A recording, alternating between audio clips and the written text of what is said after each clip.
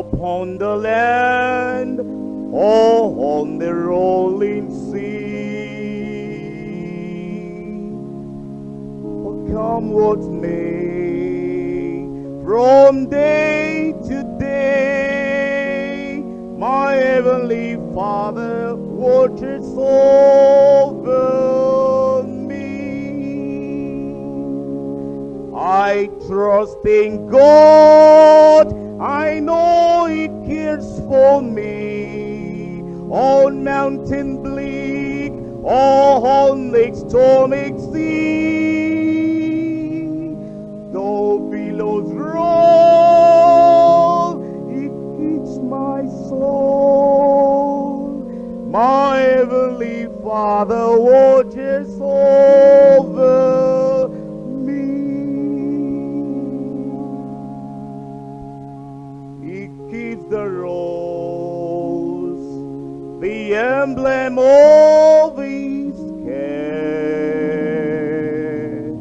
He guides the eagle in the pathless air, and surely He remembers me.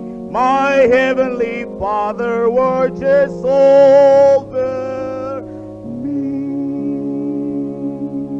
I trust in God, I know He cares for me. On mountain bleak, on the stormy sea, though billows roll, He keeps my soul. My heavenly Father watches over me.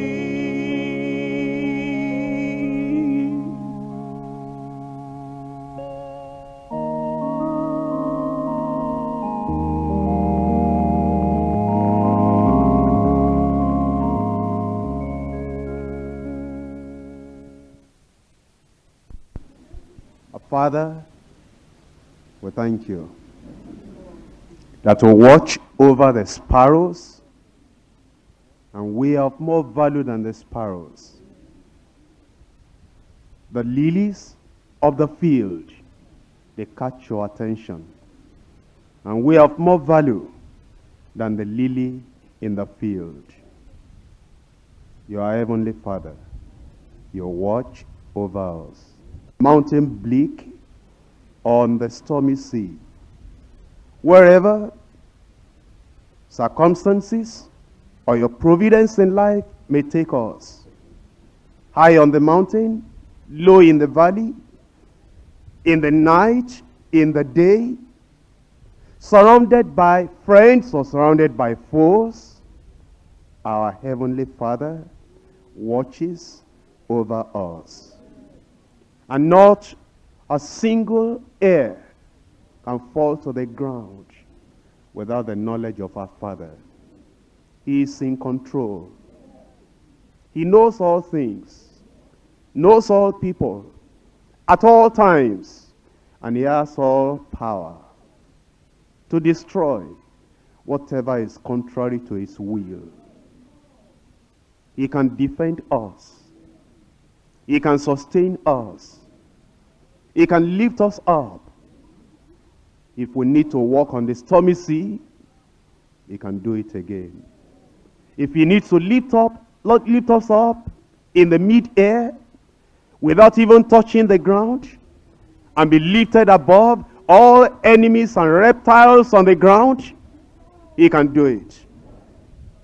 If He needs to move heaven and earth, trees, houses, people, demons, if He needs to manifest His unchallenged authority over elements or men or demons, He can do it. And you are Father. We are your children. You watch over us. Doesn't matter where we find ourselves. Underneath us are the everlasting arms. You have never failed. You will not fail. We pray that you will shine your light in our hearts to know that there is nothing in the deep, nothing on the earth, nothing in the sky to fear. With you before us, behind us, above us, around us, there's nothing to fear. Therefore, Lord, we pray that you'll give us that undiluted faith that knows that our God is a powerful God and He will never change. So, Lord, we pray that you'll make us to have confidence, trust, and assurance in you, that whatever betides, wherever we are, you are keeping watch over us. Help us to rest in your hand and in your bosom, knowing that there is no evil that has any poison or danger in it to destroy us. You are in control. Thank you, Lord, for your power and for your promises. In Jesus' name I pray.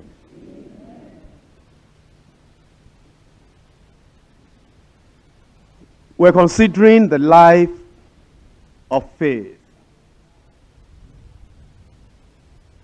Not just faith in isolation as a subject, but the life of faith. Not merely an expression, but a constant, persistent, continual attitude of life. A type of faith that affects our thoughts, our actions, our language.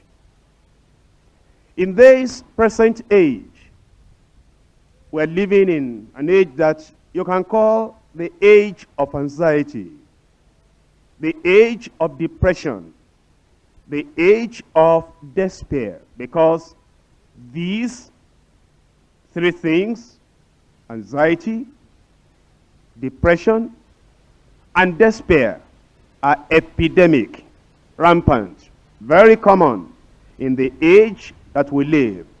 But there is a type of Bible heart faith that makes us victorious. A type of faith that makes the believer leave tomorrow's trouble for tomorrow's strength. He lives a day at a time. This is the faith that makes the believer to leave tomorrow's work for tomorrow's time. He doesn't try in his mind to do tomorrow's work in today's time. And he leaves tomorrow's trials to tomorrow's grace and tomorrow's God. There is no time or situation or circumstance in which Christ cannot meet every need. Neither is there any problem too difficult for the Almighty to solve. However severe our problems might be, however great our hurts might appear to be, however dark the future may seem to be, God has a remedy for all our trials. We know not what the future holds, but we know who holds the future. And Christ is sufficient for every crisis. When the believer knows that, and he lives with that faith, then from day to day, he has victory, stability, confidence, fearlessness. In Galatians chapter 2, verse 20, I am crucified with Christ. Nevertheless, I live. Yet not I, but Christ liveth in me. And the life which I now live in the flesh, I live by the faith of the Son of God, who loved me and gave himself for me. To live the life that is completely victorious will need the faith that Christ himself had. Look at every aspect and every section of the life of Jesus Christ. At conception, there was the possibility of Joseph rejecting the mother and the child, until the angel stepped in and showed Joseph what had happened.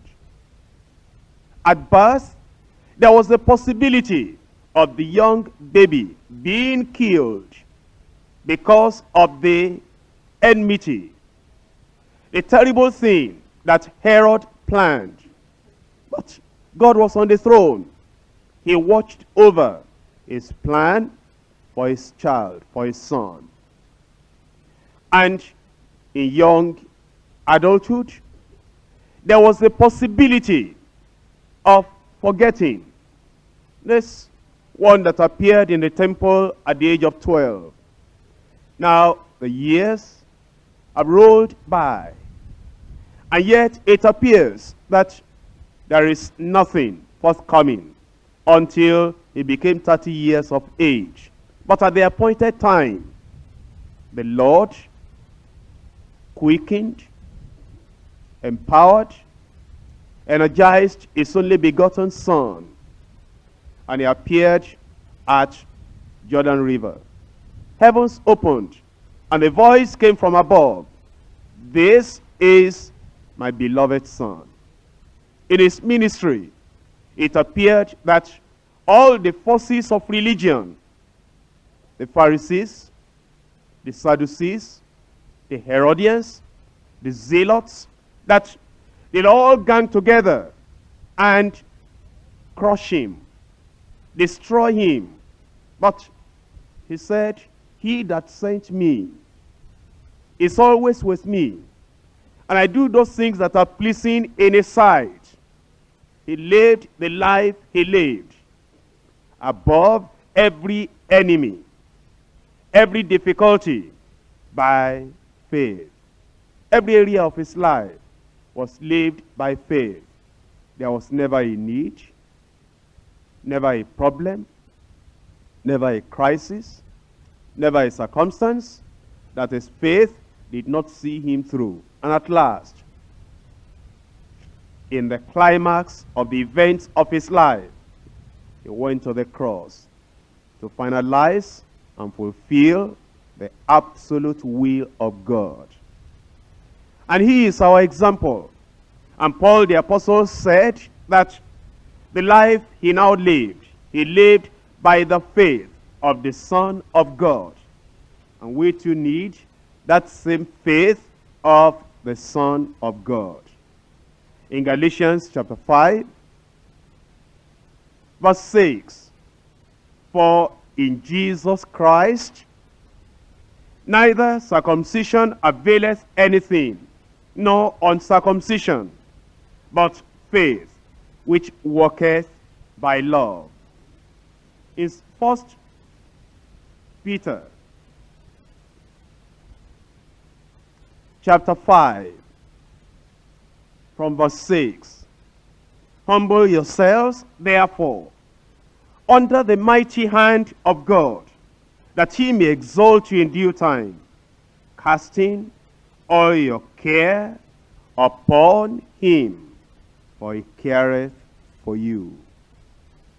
Casting all your care upon him, for he careth for you. Be sober, be vigilant, because your adversary the devil, as a roaring lion, walketh about, seeking whom he may devour, whom resist steadfast in the faith, knowing that the same afflictions are accomplished in your brethren that are in the world. In Zechariah chapter 2, verses 5 and 8. For I, says the Lord, will be unto her a wall of fire round about, and will be the glory in the midst of her. Here the Lord was giving a promise, not just to an individual, but to a group of people. And he said, he, the Lord himself, will be a wall of fire round about, and the glory in the midst. And the church today, living by the faith of the Son of God, should understand and must know that God himself had said he will be a wall of fire around his people. In verse 8, for thus says the Lord of hosts, after the glory as he sent me unto the nations which spoiled you. For he that toucheth you, toucheth the apple of his eye.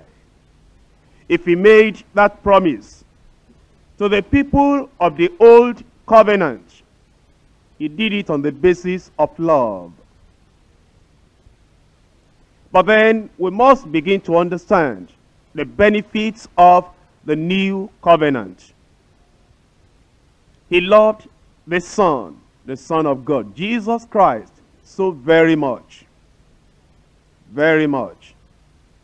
But then Jesus Christ, the Messiah, had cut the new covenant, established the new covenant, and thereby, through his sacrifice, the church has been born.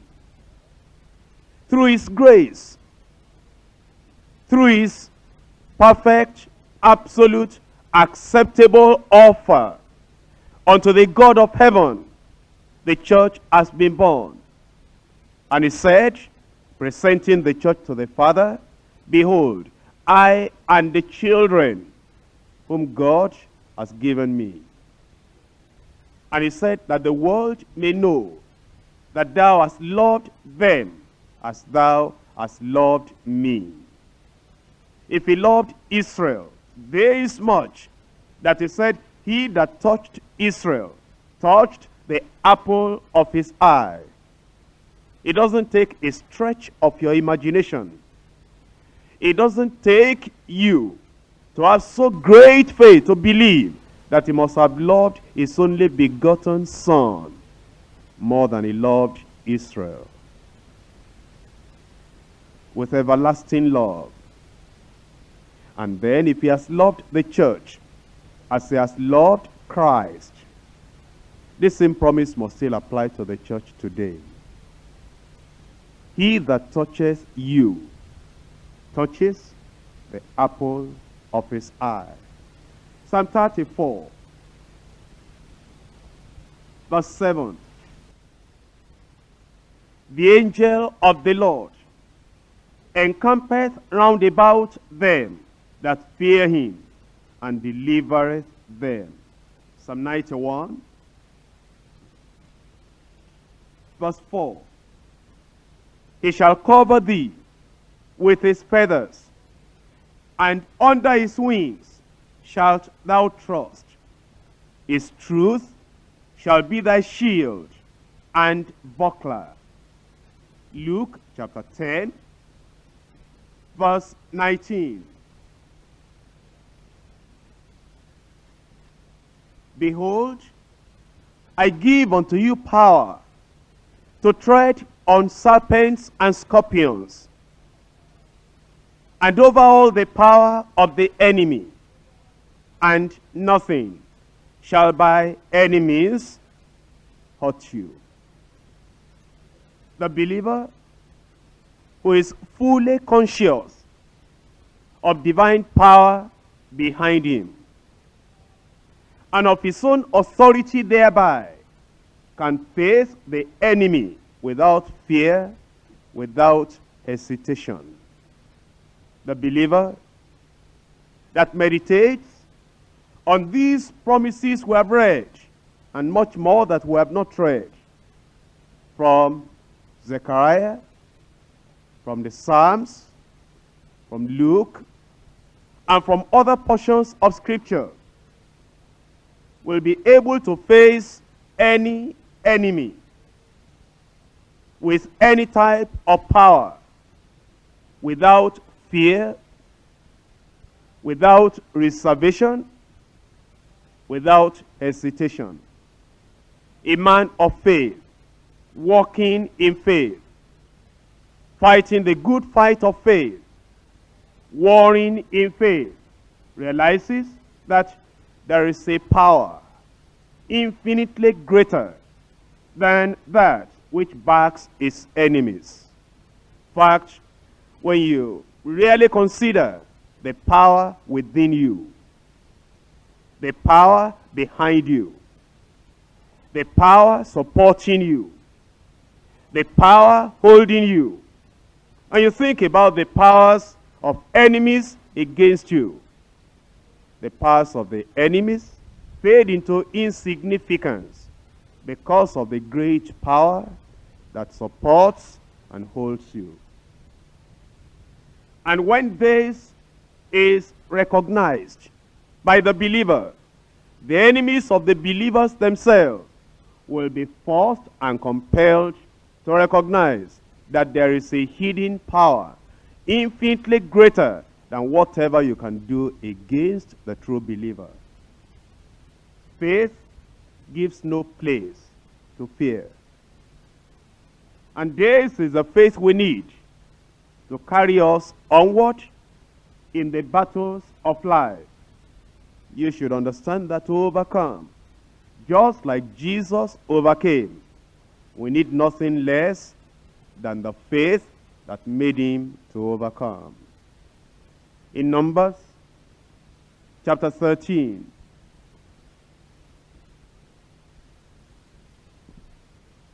Numbers chapter 13. Here we see examples as far back as the time of the wilderness experience of the children of Israel. On the one side, we have the example of faith, unadulterated, unmixed, solid, strong faith. But on the other hand, we see unbelief, shameful unbelief. Shameful in the sense that their hearts had been hardened in unbelief despite the many signs and wonders they had seen, God manifesting on their behalf. One, before Moses was ever born, Israel must have understood that Egypt did not want that nation to remain as a nation. The plan of the enemy had been on for a very long time to sink every baby boy that was born in River Nile, and to keep only the baby girls alive. But it didn't work. They should have known that there was a God in heaven watching over the interests of the people even before their deliverer came. And then they subjected them to serious labor of slavery. And yet, the more they punished them, and the more they made them to go through rigor and terrible labor, the more they were strengthened. And yet, Israel at this time had not understood. Moses came to the land eventually, and there were 10 different plagues that God brought upon Egypt, so that Pharaoh will change his mind, change his utterance, because he had said, I know not that God, therefore I will not let Israel go. And God manifested 10 definite miraculous events, the 10 plagues of Egypt, by his mighty power. Israel should have understood how great their God was. They had come through into the wilderness. The Red Sea had been parted.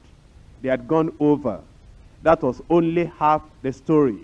The rest of the story is that Egypt had entered in, and a miracle had been performed to make the waters come back and to swallow up the children of Egypt. They should have understood that God was a great God, and that his power will never change. He had given water out of the rock. He had also given them manna out of heaven every day. But now they sent spies to the land of Canaan to go and see what the land looks like. And they came back. 10 with unbelief, 2 with faith. From Numbers 13:27, and he told him and said, we came unto the land whither thou sentest us, and surely it floweth with milk and honey, and this is the fruit of it. Nevertheless, the people be strong that dwell in the land, and the cities are walled and very great. And moreover, we saw the children of Anak there. The Amalekites dwell in the land of the south. The Hittites and the Jebusites and the Amorites dwell in the mountains. And the Canaanites dwell by the sea and by the coast of Jordan. And Caleb stilled or silenced the people before Moses and said, let us go up at once and possess it, for we are well able to overcome it. But the men that went up with him said, we be not able to go up against the people, for they are stronger than we. They brought up an evil report of the land which they had searched unto the children of Israel, saying, the land through which we have gone to search it is a land that eateth up the inhabitants thereof. And all the people that we saw in it are men of a great stature. And there we saw the giants, the sons of Anak, which come of giants. And we were in our own sight as grasshoppers, and so we were in their sight. They manifested unbelief because they did not fully and truly consider all that they had experienced before. Today, we have seen the miracle hand of God in our lives. And we ought to consider all that he has taken us through already.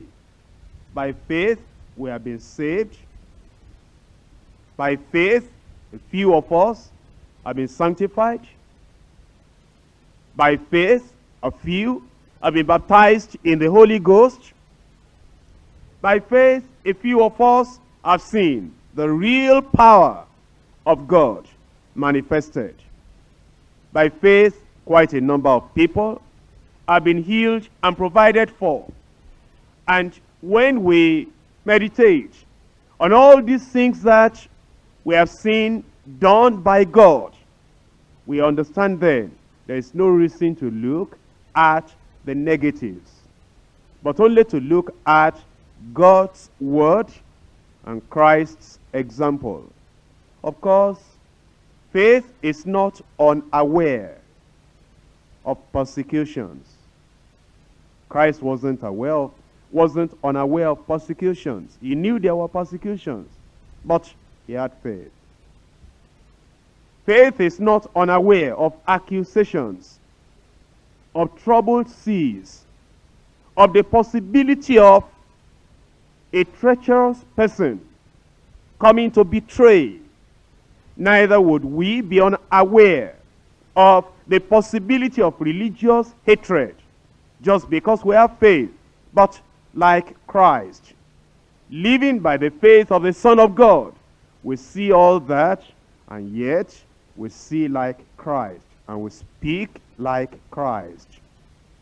Because of faith, we do not exaggerate our problems in an attempt to receive sympathy from people.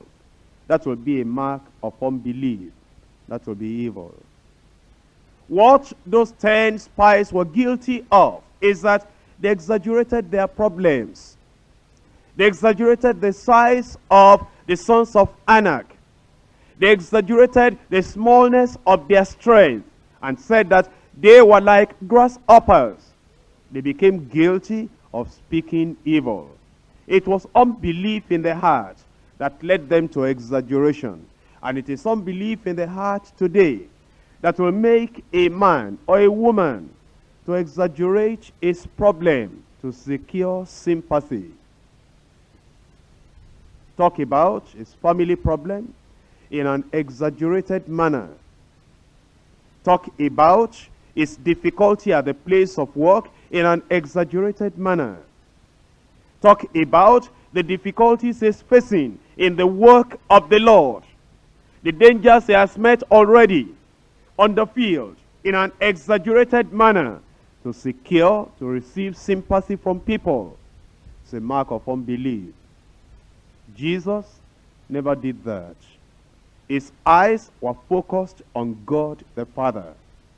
And the Bible tells us that having been surrounded with all these clouds of witnesses, let's lay aside every weight and every sin that does so easily beset, to run the race that is set before us, and then looking unto Jesus, the author and the finisher of our faith.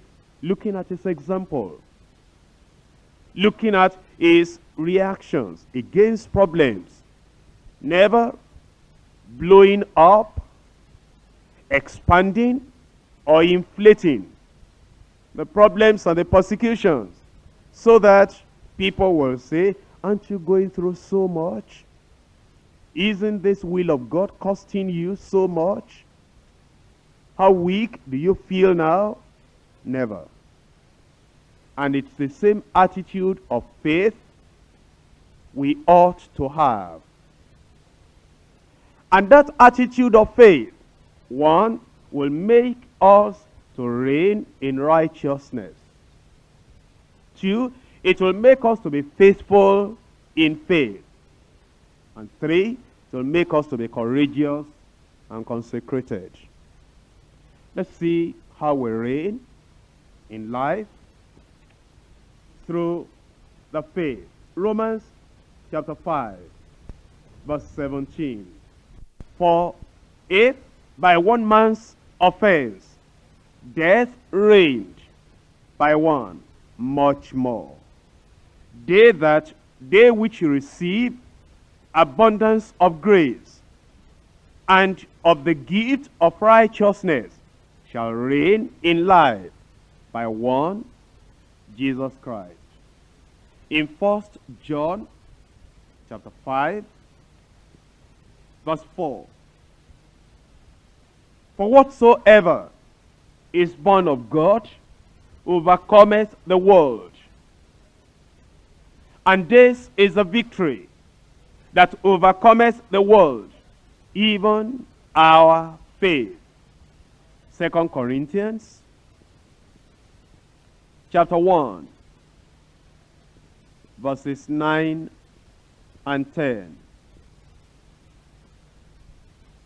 But we had the sentence of death in ourselves. That we should not trust in ourselves, but trust in God, which raiseth the dead, who delivered us from so great a death, and doth deliver, and in whom we trust that he will yet deliver. In faith and by faith, Paul the apostle looked back. He gave a testimony. He delivered us in the past. Looking at his present circumstances, he said, right in the present moment, we believe and trust he is delivering us. He does deliver.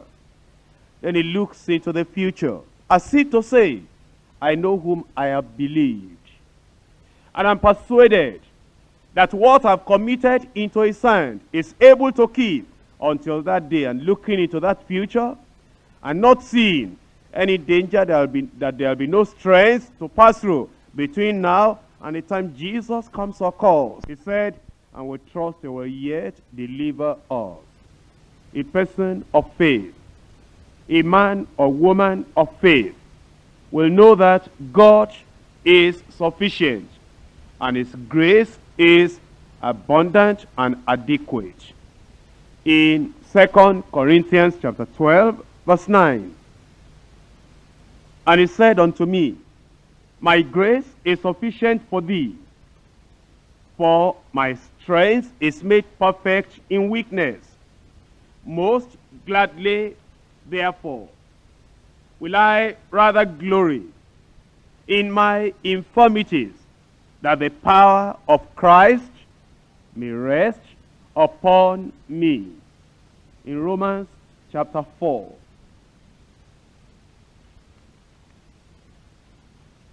From verse 19 to verse 20. And be not weak in faith. He considered not his own body, now dead, when he was about 100 years old, yet the deadness of Sarah's womb. He staggered not at the promise of God through unbelief, but he was strong in faith, giving glory to God. Whatever circumstance in the family, a man or a woman of faith will not stagger at the promise of God, will not be weighed down by the condition or the situation in the family. Maybe a case of family members being sick. Maybe a case of some oppression, physical or spiritual.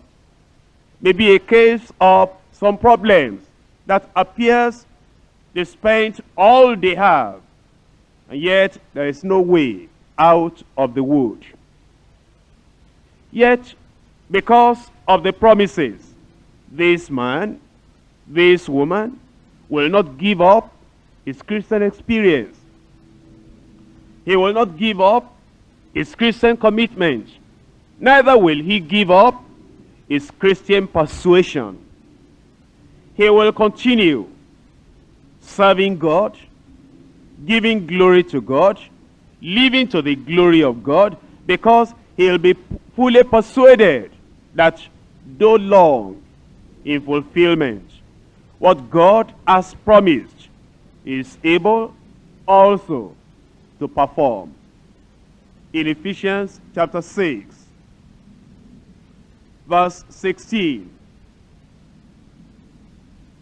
above all, taking the shield of faith, wherewith ye shall be able to quench all the fiery darts of the wicked, the darts, the arrows of the enemy that come in a thought life, arrows that come from foes, from persecutors, from strategic planning of the devil to destroy that believer's Christian experience, or to make the person totally turn back. this person that is living by the faith of the Son of God is able to apply the shield of faith to quench all those fiery darts. We're here to live a life glorifying to God.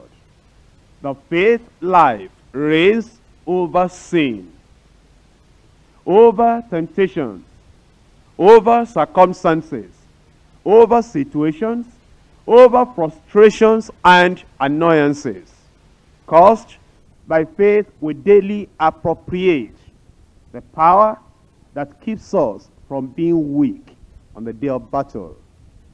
The power that keeps us from being weary while running the race. And the power that keeps us from being exhausted while we're working for the Lord. True faith overcomes the world, the lust, the pride, the things of the world. Thereby, we constantly resist the advances, the advice, the enticements, the suggestions of the God of this world. In all circumstances, faith keeps us in positive attitude, praising the Lord. When a man has faith, real faith, true faith, New Testament faith, he does not make a god of any man. He does not exalt any man of wealth, any man of ability, to the place where he has absolute trust in that man and he forsakes God. He doesn't depend upon man and make man a substitute for God. Faith relates to God directly and to his word. And it is faith that lifts up the man that is manifesting that faith above the realm of man's ability, or of even his own ability, and he makes God's possibilities available unto him. In Psalm 118, verses 8 and 9.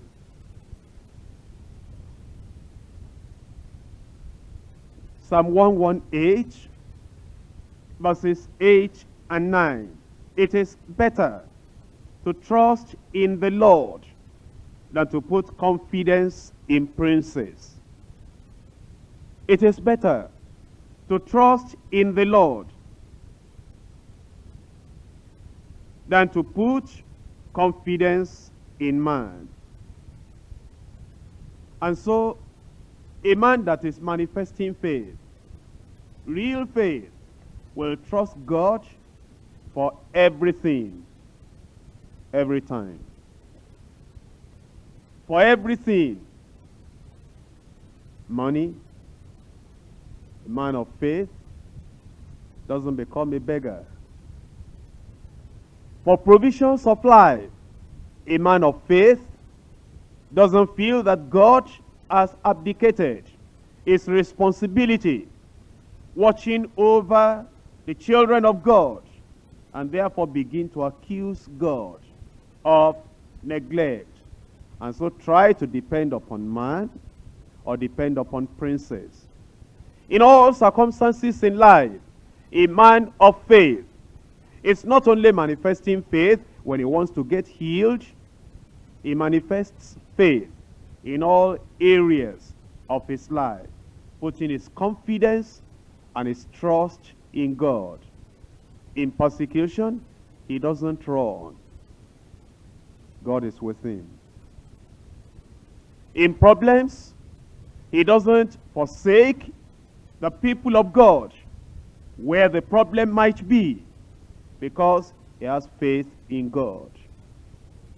Neither does he go back to his relatives in the time of need, putting his confidence in an uncle, a cousin, because now it appears that the church is failing. In fact, a man of faith, a woman of faith, doesn't put his confidence on the people in the church.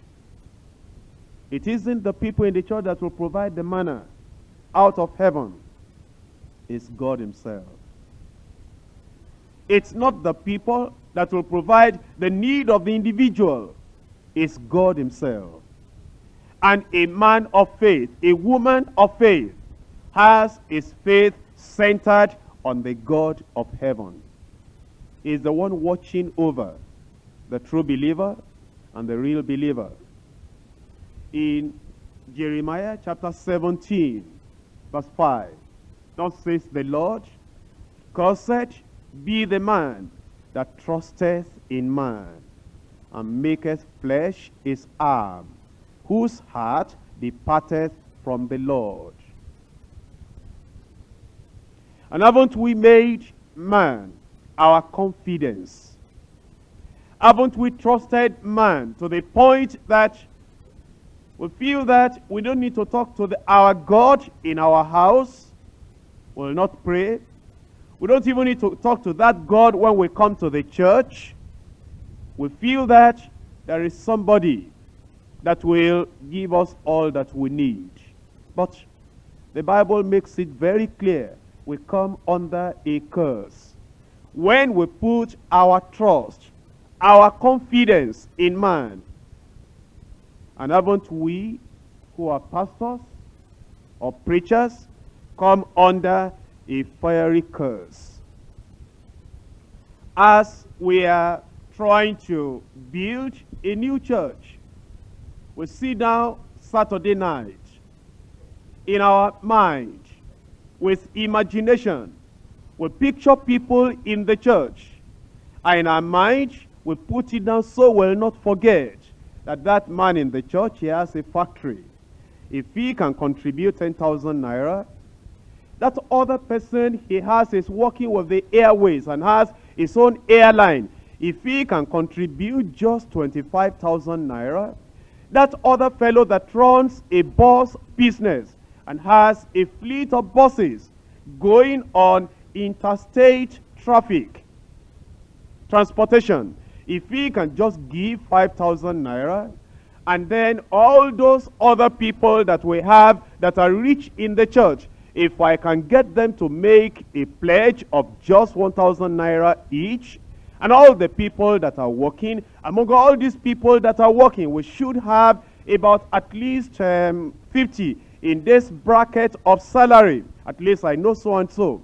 He wouldn't be riding a Peugeot vehicle if he didn't have that scale. Then you put all that down, and without prayer, as to God, the source of all our supply, even for church work, we come to the church and we make announcements. And then we say, I know there are people there. Those are people you have been thinking about. That if you will just do what God is telling you now, God is not telling them anything. You have not taught them to hear from God. You have not taught them to know the will of God. They are not spiritual enough to hear God. If they can't hear God to take care of their wives, they can't hear God giving money in the church. If they cannot hear God to make restitution of the money they have stolen in the places of work, they cannot hear God contributing money in the church. But you have made them your God, your source of supply. You are under a curse. Cursed be the man, the pastor, that trusteth in men, and maketh those men the arm of flesh, his support, his supply. His heart has departed from the Lord. When it happens like that, you are forsaking God. You are not trusting in God. You are trusting in the people. You will not want to offend the people, because now they are your God. You can offend the God of heaven, because he is now occupying the second place. That's why God became so serious about it, and he put such people under a curse. For ye shall be like the heath in the desert, and shall not see when good cometh, but shall inhabit the parched places in the wilderness, in a salt land, and not inhabited. You'll be lonely, like you live in isolation. The angels around you, God will give them a command: come back home. He doesn't need the guardian angels. He has his people that he depends upon.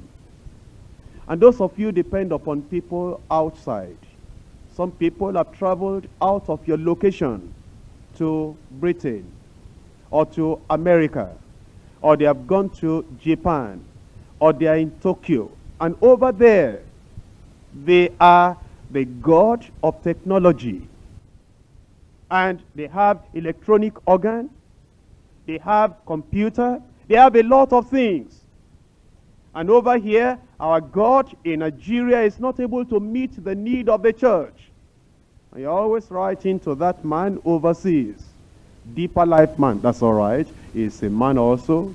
God said he sees that depends on that deeper life man for his supply, and maketh that deeper life man a source of supply. And you replace God by that poor miserable man overseas. We're forsaking God. We're not living the life of faith. The provision of the church is no more coming from the head of the church. God is no more caring for his own church and providing for the need of the church. We now need the car owners to rely upon. We need those who have traveled out to rely upon. We need to know the members, and we need to make some investigation of members in our churches who have foreign exchange.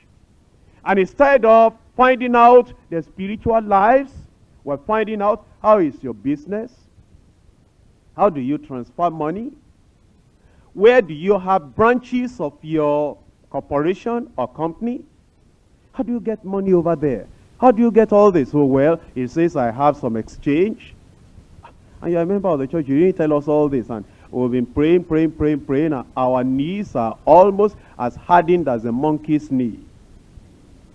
And you are there to supply it. And we have been praying. Thank God I discovered you today. No more prayer. God, I won't trouble you again. I found my God here. And we have to be going to his house now, visiting his house, looking for him, so that we can have money. You become a slave. And when you are falling from the throne where God put you, seated in heavenly places, and you have become a beggar and a slave to a rich man, already you're under a curse. You who are planning marriages, plan your marriage on God alone. There's no money, look up to God. But having to go and surrender yourself, the dignity of the believer that God himself has redeemed, to a car owner. And you are looking for a car that you will use on the day of the wedding. Is it compulsory to use a car on the day of the wedding? You have to be begging and begging and begging. When did Christians become beggars? Let me tell you this, without anybody misunderstanding. When I was young, much younger than this, and I came to major cities. Doesn't matter which major city. All the people that we saw begging on the street, on the road, under the bridges, they were people that were either of the other religion or they are totally pagans. The church goers will not come to the street to beg, even when they are not born again. It's only of the other religion and the pagans. The pagans that have twin babies, and their idols, their witch doctors told them that they should carry those babies on. It's part of their religion, begging for the money. Or one of the babies died, and they replaced that dead baby with wood and carried that at the back. they were the people I saw when I was young going about begging. And every time, whenever I saw somebody begging, I knew that that one is not a Christian. I don't mean being born again, but ordinary, church-going, religious, nominal Christian. How is it then that those who are born again are now the competent, trained beggars in our churches, in our choir, among our ushers, among our zonal leaders? They cannot marry except they go and beg to have a vehicle. They cannot marry except that the house fellowship and the zone will contribute money, and they're looking up to them. They won't pray. What is the zone going to do for me? What is the zone going to do for you? What has God done for you to start with? Tell us if what God has done for you is not sufficient and you need us to help God. Come and tell us. Go to God first.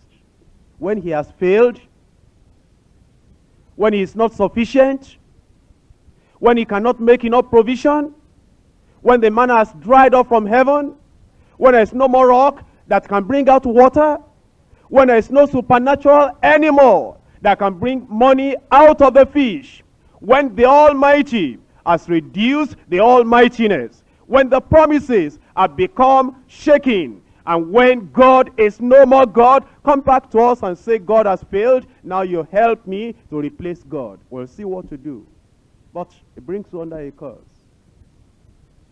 The life we live that shows that we are believers, we depend upon God, that we will say, I've given my life to God, and he watches over the sparrows, and he'll take care of me. And he will. And Jesus said, fear not man, that can kill the body, and after that he has nothing to do, but fear him who can kill the body and then draw the soul into hell. And then he said, but don't you worry about anything like that. All the hairs of your head are numbered, and none will fall to the ground without his notice and knowledge. If it is so, why do we have to be cringing and fearing and begging and crawling before men? Can't depend upon God. We have some men now that will be stationed somewhere, and people will be going to them, I need work. Okay, stay there. Another person comes, I need work. Who is your husband? Go and call your husband. He's not pastor. He just have block making factory by the side of the road, and he's their God. And we have to line up before him. We are forsaking our God. We cannot pray in our closet. We cannot pray in our chamber and say, God of heaven, I'm your child. Here am I, provide for me. And my God shall supply all your needs according to his riches in glory by Christ Jesus. We don't need that block making factory man. Let him continue his work. God bless him if he's a Christian. But do we need his money? Do we need his employment? Do we need for him to make the members of the church captives? And we're sending the church to that place, sending the church to another place. And they feel important. I would pity them. But it's we that made them feel important. Many of them are not sound in Christian faith. Or because we have made them God, shouldn't they feel important?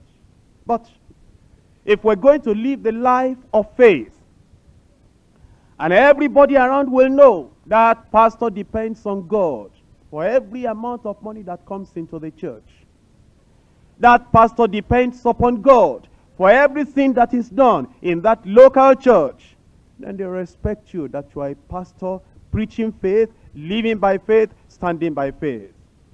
It says in verse 7, blessed is the man that trusteth in the Lord, whose hope the Lord is.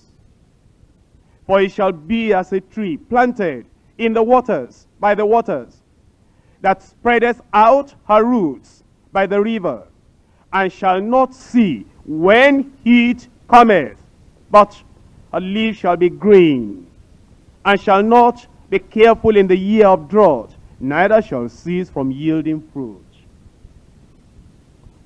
Faith enables us to endure and overcome the tests and the hardships that confront us in our daily life. Number 2, faithfulness in faith.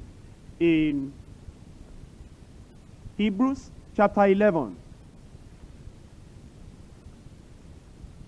verse 1, verse 6, and verse 7. Now faith is the substance of things hoped for, the evidence of things not seen. For by it, verse 2, the elders obtained a good report. Verse 6, but without faith it is impossible to please him. For he that cometh to God must believe that he is, and that he is a rewarder of them that diligently seek him. By faith Noah, being warned of God of things not seen as yet, moved with fear, prepared an ark to the saving of his soul, of his house, by which he condemned the world, and became heir of the righteousness which is by faith. A man of faith cannot be unfaithful to God. It's a contradiction to say that he is a man of faith and yet is unfaithful to God. Faith makes the true believer live and act as he ought. Noah believed in God against the world. The world didn't believe in what he believed in. But that's the meaning of faith. Faith makes you to be different from the world. He was willing to suffer in God's will rather than prosper in the world's views. He believed in the spirit, but the other people believed in the senses. He knew there was something far beyond what he saw, what he heard, what he tasted, what he touched, what he felt. When God announced to him that the flood will be coming, he didn't see it, but he believed. He didn't hear it from the news around, but he believed from God. Neither could he taste or touch, neither did he feel. He took God at his word. He reverenced God. He obeyed God. Though God's message might have looked foolish at that moment, he laid aside all the other things to concentrate on doing what God's message commanded. It was foolish to start building a great boat at that time. And yet, you can see that he concentrated on doing what God's will and message commanded, building the ark, building the boat, and laid every other thing aside. That's faith. Noah's life was one of continued and concentrated preparation for what God had said will come. That's faith. When you are continually preparing because of what God had said, that means you believed the word of the Lord.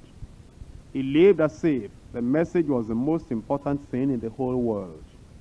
Noah's life of faith must have looked foolish to the men of unbelief around him. It is one of the hardest challenges of the lifestyle of faith that we have to be prepared to sometimes be a fool for Jesus' sake and for his glory. Then in Hebrews chapter 11, from verse 8, consecration and courage through faith. From verse 8, by faith Abraham, when he was called to go out into a place which he should after receive for an inheritance, he obeyed and went out, not knowing whither he went. That's the faith. How many people today want to know the end from the beginning? And they're going around. They say that the Lord is calling them to full-time service. So they go around to all our full-time workers And they say, brother, I just want to talk with you. If you can tell me, well, this might be personal to you, but as a full-time worker, what are you receiving? And that one will say, well, this is what I'm receiving. Thank you. We'll go to another worker and say, bro, because you never can tell when some of us will join you people and give all our life to the Lord. But by the way, how much are they paying you? And then that man might say, well, this is all I'm receiving. How do you manage then? Well, this happens, is that so? Then go to another person. They want to know where they are going before they take a step. If you enter into full-time work like that, you enter in unbelief. You enter with a curse. You're not going to do that work. You'll come out of it eventually. You don't have a call. When God called Abraham, he did not know where he was going, but he was sure of the call. If you are sure of the call, you don't need assurance about any other thing. The Lord will take care of the rest. But the present state of unbelief, of anxiety, of despair, and the present state of worry that makes people to want to know everything in the future. In our marriages, I know we teach our people to pray, but it's going to take a lot of discipline. I don't mean discipline to stop somebody from work. A lot of control for even the pastors to allow the people to live by faith. If you don't know what pastors could do, if they are unbelieving, a woman comes and said, sir, a brother spoke to me concerning marriage. And this pastor happens to know that this woman is a person that has a delicate type of life. Feeding, dressing, the taste looks a little bit elegant. And then the other fellow that has gone to speak to this woman happens to be, in the natural sense, a normal, ordinary person. In the natural sense, not having too much money. But the lady will not know generally, except those ladies who have been looking and not praying. So, after the man has spoken to the woman, because of what we teach, that we want to know what is happening about your marriage, come to the pastor. And the pastor in the local government area or state capital say, what story do you have? Well, brother so-and-so came to talk with me on marriage. Have you prayed? Well, even before he came, the Lord had been laying him on my heart, but I'm still going to pray to have a confirmation. You have to, all these things you say, Lord, Lord, you have to be very careful and pray very well. But I need to help you as a pastor. That's what they say. They need to help them as a pastor. They can't pray. God won't help them. The Spirit of God can't help those women. The pastor has to help them. This man that has spoken to you, well, I'm not saying you should not pray. I'm only telling you that he doesn't have a vehicle. He's living in just a room. I'm not saying you shouldn't pray, but our praying should be intelligent. And we're still, in fact, I need to tell you this, that the church has been giving him money on charity to even feed him. But marriage is your business. Go and pray. And whatever the Lord says, come back to tell me. You are his God. You've told him already she can't marry that man. The man doesn't have money. And if they ever get married, God cannot. In the olden days, God used to give manna, not today. That's what you are telling that lady. In the olden days, God used to give them water out of the rock. But if you depend on the Bible, and you read Bible, and you see all those miracles, water coming out of rock, and you believe it, and you stand on it, you will suffer. That's what you are telling that woman. you teach them unbelief. You take them away from the path of the total, absolute will of God. Because you say, you know them. They have been seeking counseling. Because after your marriage, if I didn't counsel you well and you suffer, I'll be feeling guilty. That's not counseling. That's walking by sight. How do you know that man today that doesn't appear to have anything, how do you know? Have you lost hope on him? That God can never prosper him? Are you saying that that man that is poor today, so you have sized him up, that he'll be poor forever till he die? You are not a good pastor. But to allow people to understand that when they say the Lord is leading, we don't use this type of cunning, clever, serpent wisdom to dissuade people and to turn them off from the absolute will of God, that even though they don't know where they are going, that we tell them, we're teaching you faith.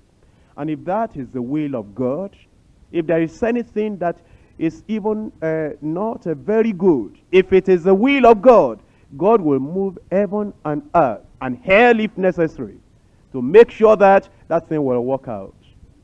But if we don't understand that that is faith, all the faith we're talking about is when I come on Thursday or Friday for Miracle Revival, our headache goes. That may not be faith after all. But the faith to live by. That every area of your life is affected by the faith of the Son of God. And everything that you do in the church is also affected by the faith of the Son of God. Abraham obeyed. He went out, not knowing whither he went. In verse 13.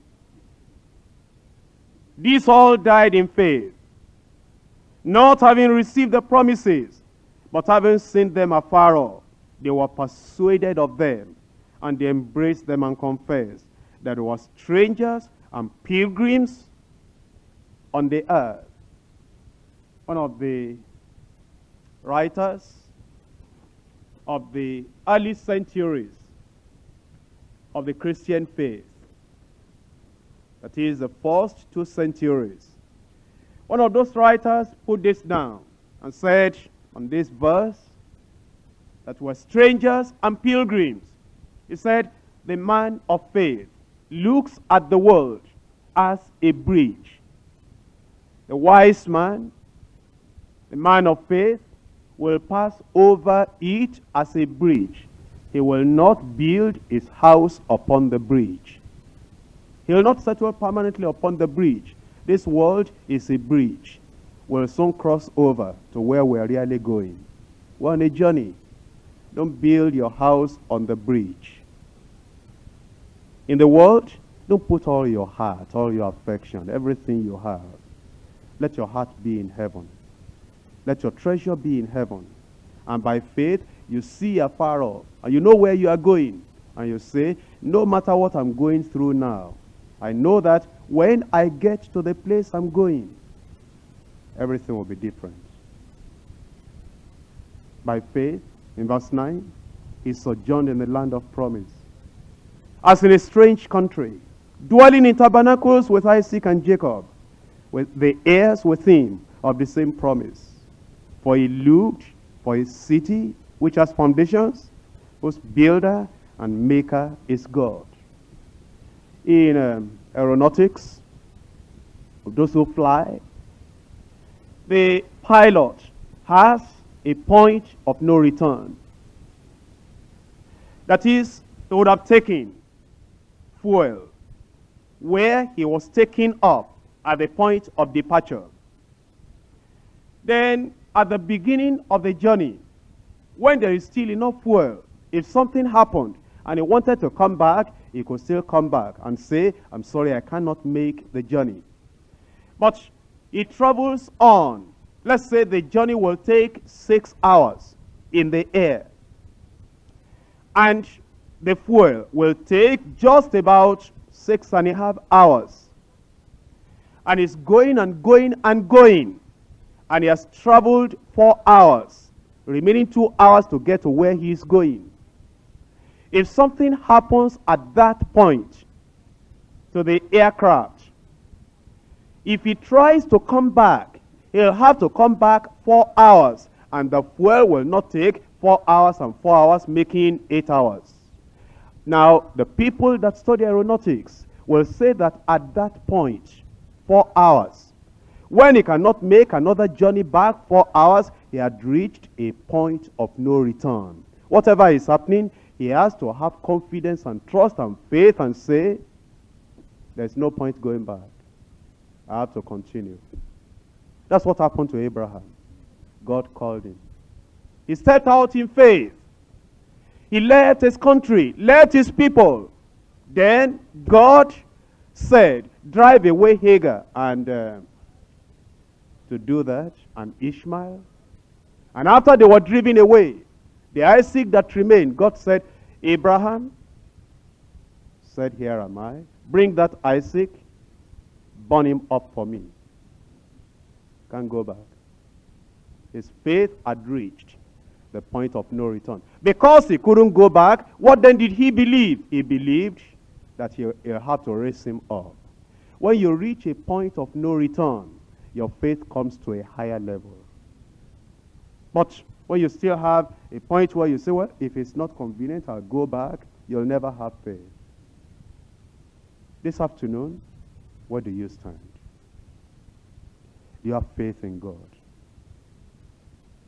If it happens that you are the only Christian in the whole of Nigeria, can you trust God? If heaven, earth, if it were possible for all of them to forsake you, for you to stand alone, can you still stand for God? Do you have the faith that overcomes? In this world, on the stormy sea, in the valley, among enemies and persecutors, whatever comes, whatever betides, have you reached the point of no return and you have said, Lord, there's no other way. The only thing for me is to have a higher kind of faith, and I will live this life because there is no going back. Rise up and let us pray.